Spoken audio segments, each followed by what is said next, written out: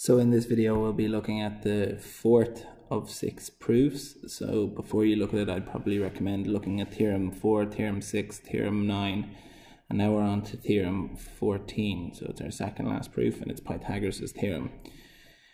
So it will simply just state prove Pythagoras' theorem, or prove that in a triangle given ABC, where A is right angled, that the hypotenuse squared is equal to the other two sides squared, so AB squared plus AC squared. So obviously we know Pythagoras' theorem, and what we're asked to prove, as I just stated, was that B squared, the hypotenuse squared, would equal to AB squared plus AC squared. So AB squared plus AC squared. Okay, so what do we have to construct for it? We have to construct a line straight down here from A through A that is perpendicular to BC. So a line through A that is perpendicular to BC. It can be useful to mark this point D in as well. So our construction is a line perpendicular to BC through the point A. So as it's perpendicular to BC, we can mark in two right angles, and we're going to mark off our angles 1 and 3, 4 and 2. We can also then, the guts of the proof is to consider this small left triangle and the big triangle, and to consider this medium right triangle and the big triangle.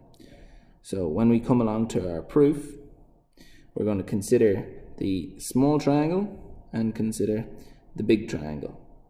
And we know these triangles are similar. The reason we know they are similar is because A is common to both of them. There's a right angle in both of them. Sorry, not A. 1 is common to both of them. There's a right angle in both of them. And then we know that the angle 3 will have to equal the angle 2. So here, the angle 3 is equal to 180 degrees minus 1 minus 90 degrees, and the angle 2 is 180 degrees minus 1 minus the angle 2, which leads us to know that the angle 3 is equal to the angle 2. So if the angle 3 is equal to the angle 2, and the angle 1 is equal to the angle 1, and the angle 90 is equal to the angle 90, we know they are similar triangles. And with similar triangles, then we can use ratios. So using the ratios, then, we know that the length AB, and we're interested in AB because, well, that's one of the lengths that we're going to try and prove is the sum of the hypotenuse. So I always remember it's the one that we're going to be interested in, or even also remember that it's going to be the hypotenuse of the small triangle, and later on we're going to be looking at the hypotenuse of the medium triangle.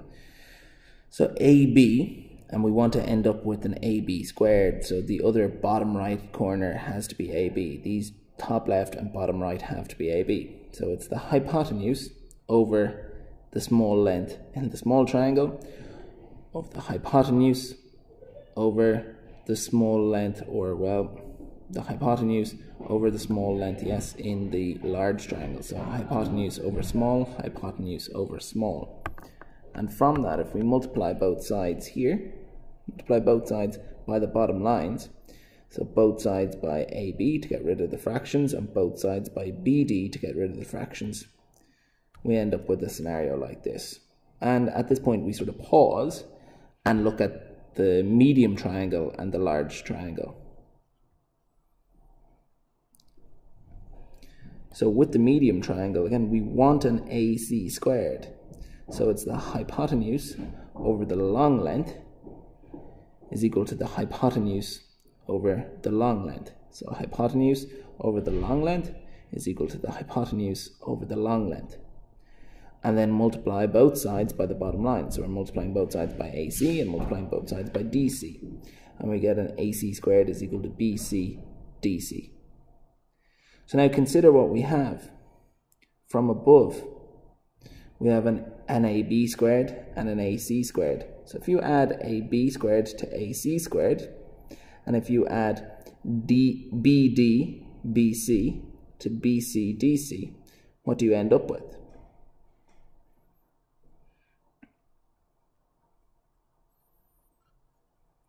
So we've added the left-hand sides together of our two equations.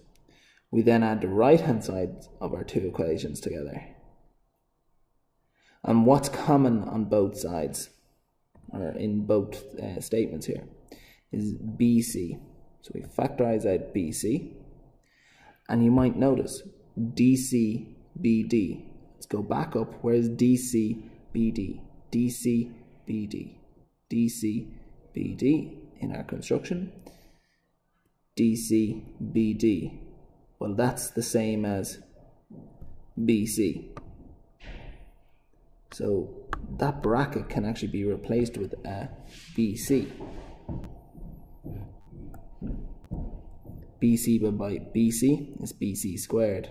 And this is actually what we were asked to prove. This is Pythagoras' theorem, and then you're finished.